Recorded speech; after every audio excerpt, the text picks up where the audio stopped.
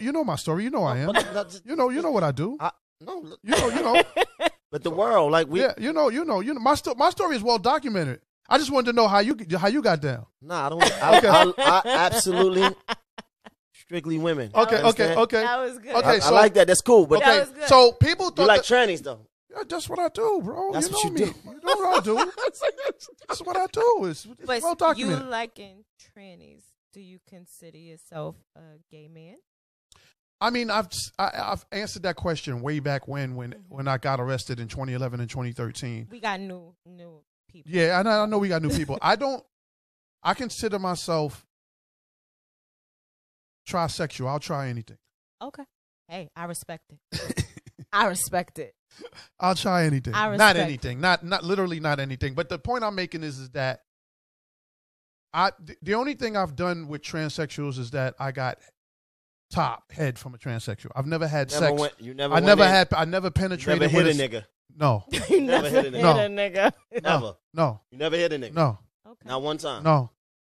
Okay. Never in my life. Never had sexual intercourse with a transsexual. But what is the thing with transsexuals, like, because it's a man, so it's like because there's footage, right, where it's like this dude tapes you, right, and y'all like haggling over the prices of head, right? So it's like, well, let me correct you. Right. It wasn't a dude that taped me. Right. It was a transsexual woman. Okay, it's a transsexual. I don't want them to get at you. Don't get at me. It was a transsexual woman that taped me. It was not a man. Okay, I don't understand all this shit. But I'm telling you. That's what I'm saying. You want to learn from the master? What you want to do? You're the fucking master.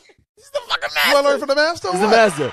So because I don't want you to get, because they will get at you, bro. They will get at me. If you don't talk the right terminology, I have a problem. You will have problems. Okay, so a transsexual female tapes you, basically haggling over head prices and where to do it at and all this other stuff. Like, so what I'm asking you is that my question is like, do you prefer that it's a man that looks like a woman? That used to be, that looks like a woman, or Mano, stop being difficult. That's what a transsexual woman is. So it's a man that's dressed like a woman. Right, but is that what you like, though? Yes. I already made that clear. What we going here? You know, I really respect your honesty. I really respect it. Mano, it's been, listen, this has been, do you know when I first got arrested, it was 2011. It's 10 years now, bro. Let me tell you something. About it. It's 10 years. Let me tell you something about that. I heard about that in the world, and nobody knew about that. You knew about it before? I heard about it before it popped off. They said, man, Mr. Cee was out here playing with the boys.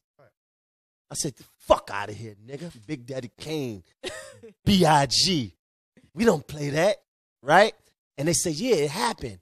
He got locked up, but it was real hush-hush. And then it happened again when you got locked up, and they said that you was soliciting sex from Now, let me tell the story correctly. I got locked up in 2011. And when I got locked up, the confusion was I got locked up like late March of 2011. So this is literally 10 years, almost 10 years to the day when I first got locked up. But the news didn't break until April Fool's Day, April 1st, Friday, April 1st of 2011. And I was getting ready to do my show Friday Night Live. You remember when I was on Friday Night Hot 97? 8 to 10. Fact. And the girl who I used to do the show with, Jay Medina, she showed me a text, and it was like, or something that there was some news coming down. Right. I said to Jay Medina, don't worry about this April Fool's Day joke, because it was on April Fool's Day. So I can live with the fact that this April Fool's Day is not true. In my heart, the heart was palpitating. How did you feel, though? I just told you. The heart was palpitating, but I'm talking to Jay Medina like, yo, listen, it's an April Fool's Day joke, and I'm thinking it's going to go away. By Sunday, April 3rd, Saturday, Sunday, it was spreading like wildfire. So then Ebro, Flex, Funkmaster Flex, Ebro, they hitting me up, yo, are you coming in Monday? Are you coming in to do the throwback at noon? I'm like, I'm coming in. Because even though I was scared to death, I wasn't that scared to where I'm not going to come into my job the next day. You said this about 45 minutes ago. We come from Bed-Stuy, Brooklyn. We That's a right. different breed. That's right. I'm not running from nothing. So you having a preference for transsexual females? Is that how you say it? You just said it. You just said it. You having a preference for transsexual females? Is that something that you noticed about yourself early on? Nah, this started for me. That activity kind of started in 2001. And what happened was that I was in a long relationship with a woman, and me and her broke up, and it was like a progression thing with me. What it was that it started off with me going to strip clubs, and not the strip clubs you go to, them little corny Miamis and all that. No, I like. Nah, I was in the dirty underground strip clubs. Joints, right? It's different in Brooklyn, different, and you know what I mean, and all through Brooklyn. I know those joints. Okay, so I was well known in that circuit, tricking all day in that circuit. So it progressed from that, and then me working at Hot 97 on a daily basis. Right up the street from Hot 97 is Christopher Street, where all the niggas with dicks. You ain't got to say it like that. You gotta be extra. Gays, right? Come on now, because I don't want them to light you up. No, don't light me up. Don't light me up. All right, so I don't want them to light you up. I want no smoke. So right up the street from, like less than 5 blocks away from Hot 97 is Christopher Street, right? Where the gays, lesbian, transsexual community they conjugate. Okay, right. So me being at Hot 97, I would drive up there, going, doing whatever, going to wherever I needed to go, and I would pass by there, and I started becoming intrigued by seeing the transsexual women on the track, doing what they doing, selling and butt. and that's how it started for me. You just started getting curious. I started getting curious. So, but it was like once me and my ex-girlfriend broke up, then it was like a progression thing. It came from the strippers, tricking on the strippers, and then it was like, well, how can I elevate my high?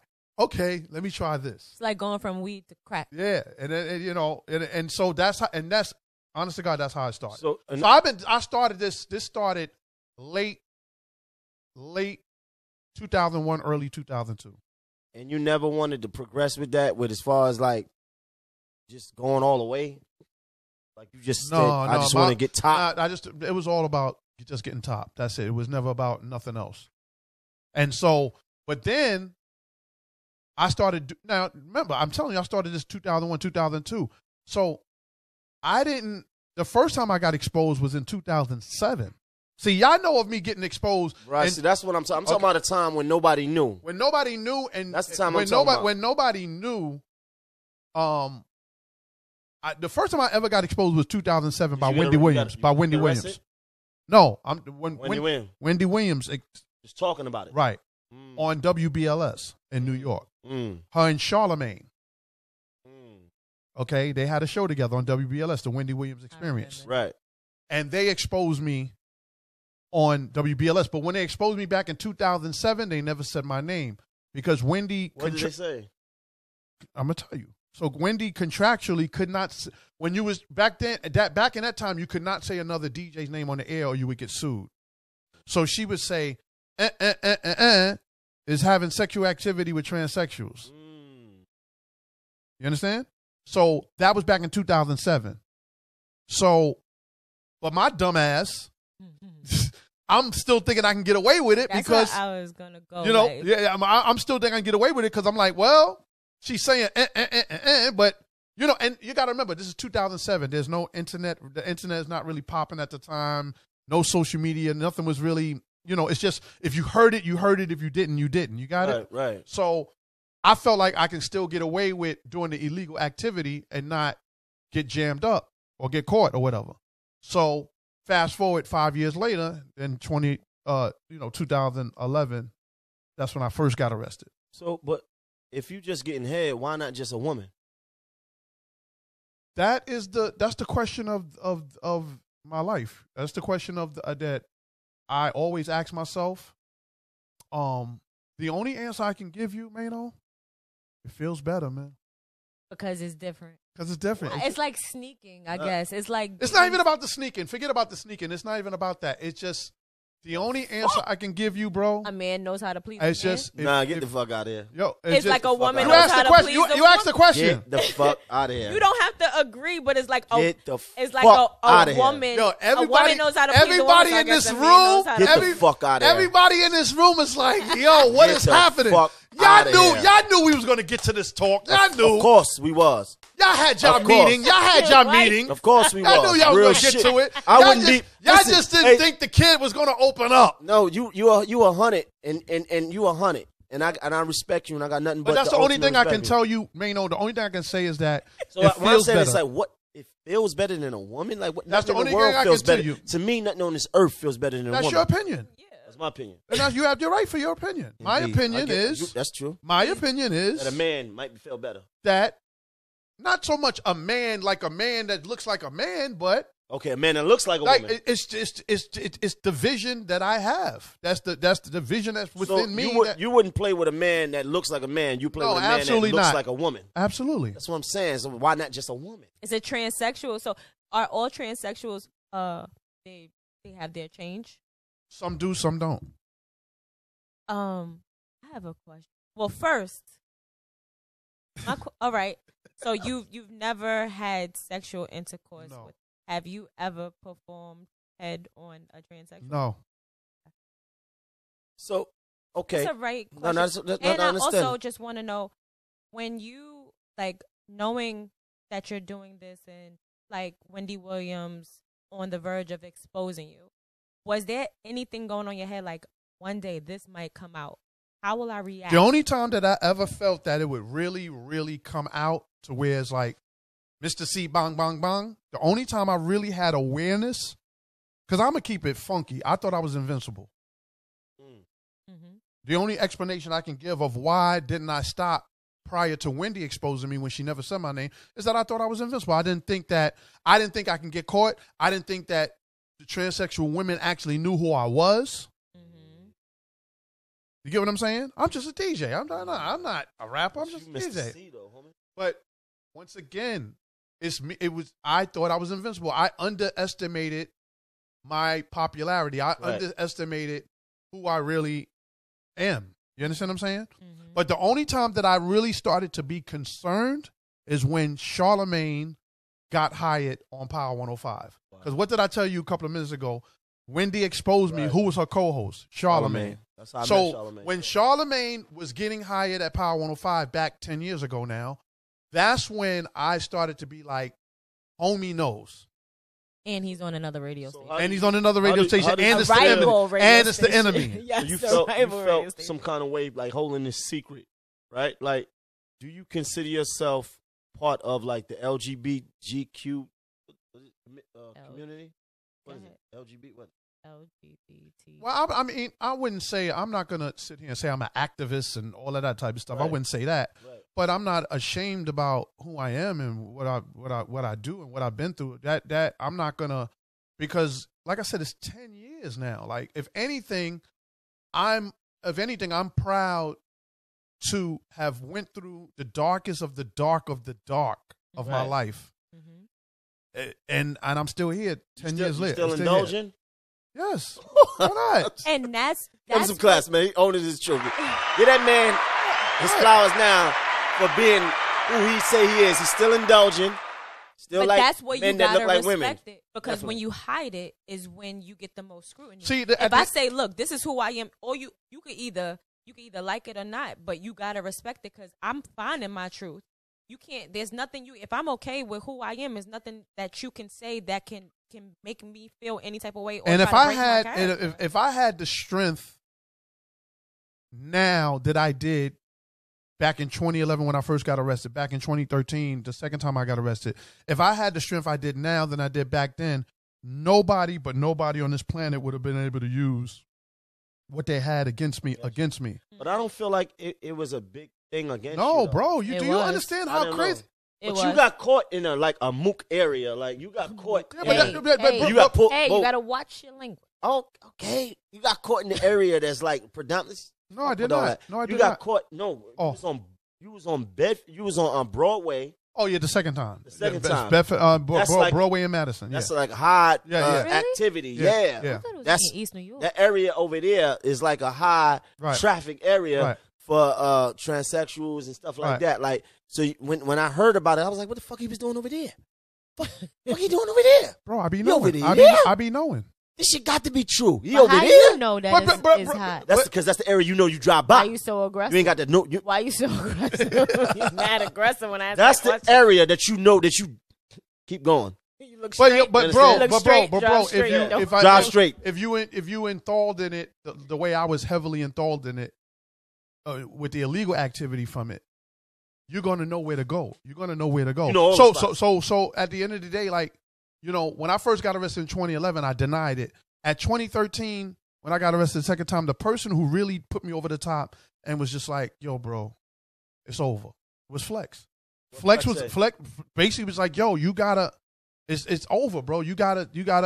If it wasn't for Gotta own it. if it wasn't for Flex and Ebro, I give those two guys so much credit for putting me over the top to deal with, you know, to face my fears.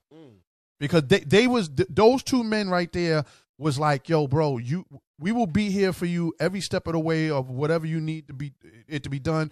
But the first things first, you got to own up to it. If you don't own up to it, this is gonna be a forever thing. So I'm eternally thankful to Flex. Can we get a round of applause for Flex and Ebro? Shout out to Flex. Shout out to Ebro. So man. I'm eternally grateful to them. And a lot of people, they'll try to say some slick shit to me on the side, like they only use you because you was working with them. And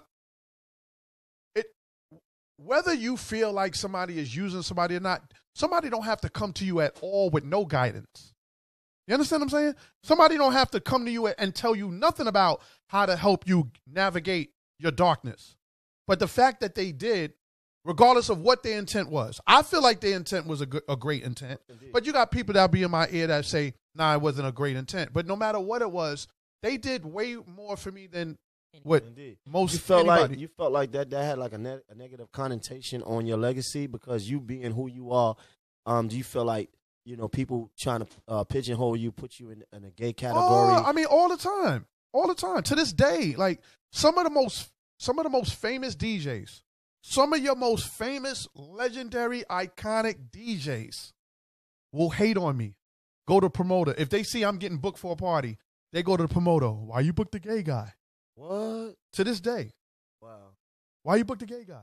It happens to this day. But do you still get bitches? Girls, women, Yeah. absolutely. I just had to say it in that way. Yeah, I mean, you know, there's women that They don't care. they don't care.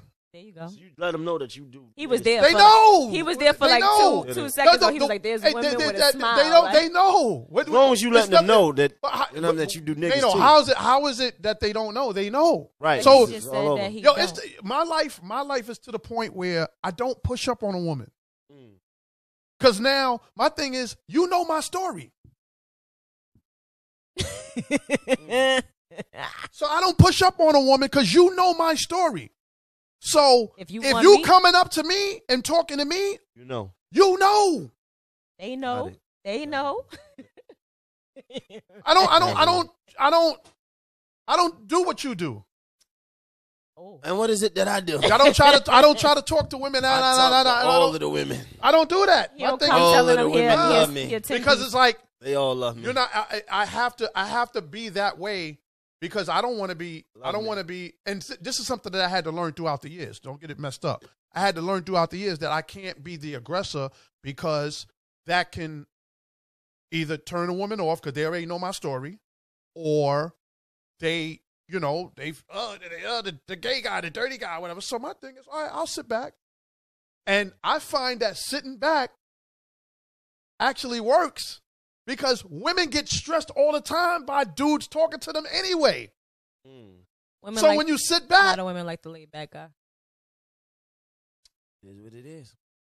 As long as they know. so but this conversation started off about why did I leave Hot 97? Right. So I want to kind of go back to that Let's go because back people to think that I left Hot 97 because what I went through personally. That's what I thought. I never. That's not why I left. I left Hot 97 because,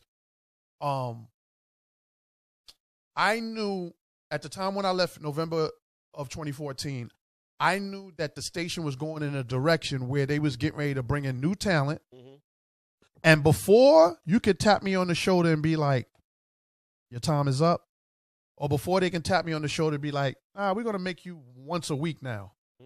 Before it get to that, like what Jay-Z said, I don't get dropped. I drop the label. Right. Let me break out. Well, I get fired. And that's what happened. It had nothing to do with my personal life. It all happened to do with what I foresee, what I was foreseeing getting ready to happen with the station. They was bringing in new blood. So my thing is like, eventually, if you've been working in corporate America long enough, you know what's getting ready to happen. But it was about to be a big and I don't know if that's what's going to happen, but my thing was, you let me exit. None of your personal relationship was at jeopardy. No, because they would have got rid of me when I first got arrested in 2011. They would have got rid of me in 2013. I left in 2014. Nothing was going on with me then when I left. I left. I went on the station November 21st, 2014. You can pull it up. And I got on the throwback at noon, and I said, I'm resigning. This is my last show. Nobody in the building knew I was leaving. Nobody. Wow. Nobody. Wow. And the other thing too is the other thing too, Maine, is that I always felt that I didn't want to be at Hot 97 at 50 years old. And I was 48 when I left. I always felt like, this is no offense to anybody that's on a hip-hop radio station past 50, but I always felt like I did not want to be on Hot 97 past 50. I used to have conversations with Flex. Bro, I don't want to be here at 50. And Flex used to be like, come on, we're going to ride this out. We're going to ride this out. I'm like, yo, I don't want to be here past 50. So that was always in my mind too. But so the combination of that and then the new talent that was coming in, I was like, before you tap me on that shoulder, let me break out. Wow. And was I scared to death when I left? I was scared as shit. But because I didn't have a plan. I had no plan of what I was going to do. But you bounced back, bro. And you're still here. And it's really, sometimes we brag too much about where we come from, but where we come from means everything. And if I didn't have that upbringing of coming from LG, coming from my figure, 411. 411. If I didn't have that upbringing, if I didn't have my brothers that my little big brothers, seeing my brother, like my brother Knowledge, rest in peace, my brother Babe D. Rest in peace, Knowledge, man, was a legendary street nigga. And so seeing my two brothers, and they're younger than me, but seeing them in the trenches, like seeing that, I could never, Mano, let them down. I could never be a person to let them down and be like, oh, I'm going to be down in the dumps. And the other thing too is, if I was a whack DJ, I would have been finished. The only thing that saved me is my talent. Because if I was a whack DJ and I got jammed up, I would have been wrapped up. Because at the end of the day, that's all it comes down to. The talent is going to override everything. What you do in your personal life is your business. Right. And these are all things I had to learn with therapy. Because I went to therapy, like all the stuff, like nothing can override you being honest. Nothing can override what you bring to the table as a man, as what you do for your living. You're going to have obstacles. People are going to block you. People try to block me to this day. I just told you. Some of your most famous DJs. Wow. Yo, why you book the gay guy? And they think the promoter not going to tell me. Stupid. Of course the promoter going to tell me what you said. But guess what? I'll see them and shake their hand. Like they don't even know what I know about them. Thick face, black heart. So the biggest thing that I went through in that 2-year time period is the mental strategy that you have to deal with the type of people that we deal with in this industry. It just made me become even more stronger, even better, even more accessible. And that's the other thing about, you said earlier about how I used to be an asshole. Right. Part of why I was an asshole too back in that time, in my heyday of Hot 97, is because I was guarded. So I'm going to put up the asshole shit. Don't get next to me. I used to always, that was the mechanism. That was the defense mechanism, because I didn't want people to really get to know who I really was. And who are you? I'm a free man. I'm a free guy. I'm a free man. You know what I mean? Like totally free. Uninhibited, you know what I mean? Free person. What is it? Trisexual? I'll try anything. I won't try anything. But, the point is that, you do what you want to do. I do what I want to do. And if either you like it or you don't, and you accept me or you don't accept me. That's it. Bottom line. It is respectable, bro. And I want to Listen, I got a lot of respect for you. I already came to the game with respect for you, but I didn't gain a lot more respect for you since you've been here, bro. And I appreciate you coming to the crib, vibing, talking, telling your story, and speaking your truth the way you did, bro. Like, I got a lot of love for you. Nothing. It's at the end of the day, man. Like, it's nothing nobody can't do. There's nothing you can do against me. There's nothing you can do. You just better be worried about what I can do to you. That's right. And you own who you because are. At the end of the day, it's like there's people out here that hide way more shit than what I was hiding. So if that's all you got on me, try again. Wow. That's it. Wow. When you heard that, ladies and gentlemen, people out there in TV land, you already know what it is, man. Face your fears, man. Face your fears. I'll tell everybody, I'm looking at this the main. Let me tell you something, man. Face your fears. You know, we all go through the fear of the unknown, but if you don't face your fear and walk through it, like I had to walk through it. I had to drink a bunch of Fanta orange sodas and I almost went blind. Back like 2011 to 2012, because I used to just run home from the throwback at noon and drink a bunch of Fanta orange sodas, because in the public eye, I'm doing the throwback at noon. I'm doing all these parties. In the public eye, I'm still out there. But back at home, I'm in misery. You're going through it. But I needed to go through the darkness. I needed to go through that shit to get out of it. Listen, you can't see the stars shine without the darkness. Can't. You understand? So Absolutely. the darkness has to be. In order for you to see the stars to shine. So it is what it is. You heard it here first, man. Shout out to Halal, bro. Shout out to Mr Cee for pulling up, man, on episode, what's this, 35? 35, man. Man, we here, brother. You lit. Man. You lit. 35. We super lit, man. It's Kitchen Talk, man. At your favorite time, boy. You know, at your favorite time, boy. You know, holla, get better. Ricky, you'll be back.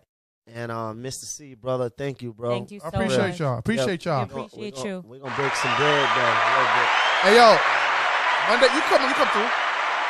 Monday through Friday, check me out on LL Cool J's Rock the Bells Radio, Sirius XM Channel 43, Monday through Friday, 7 p.m. to 9 p.m. East Coast time. I do a show called The Set It Off Show, classic hip-hop from the 80s, 90s, and 2000s, Monday through Friday, 7 to 9 p.m. And then every Saturday, I'm on 2 to 4 p.m. LL Cool J's Rock the Bells Radio, Sirius XM Channel 43. And look, when you talk about people giving you opportunities, look what this man LL done gave me. Look at the opportunity that he done gave me. Shout out to LL, man. So, you know what I mean? Still out here. So, that's what it is, man. Jesus Christ. Taste that, bro. Taste that, bro. I'm going to get to it. I'm going to get to it. Break bread with me, man. Your dreams. Break bread with me, man. Chase your dreams. I'm going to tell you your dreams. You already know it it. is. You already know how we moving. Chase your dreams. You already know what it is. Go after what you're looking for, man. You know what I mean? Ain't no perfect moment. Make the moment perfect. Let's get it.